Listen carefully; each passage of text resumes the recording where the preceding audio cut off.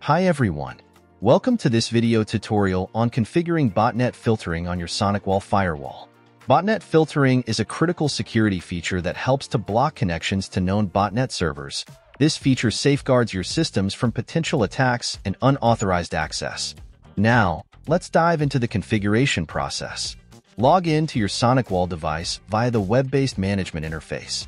From the Policy main menu, navigate to Security Services, Botnet Filter. Check the option to block connections to from botnet command and control servers for all connections. Additionally, enable the logging. Finally, click on Accept to apply your changes. Botnet filtering is now successfully configured on your SonicWall Firewall. Thanks for watching.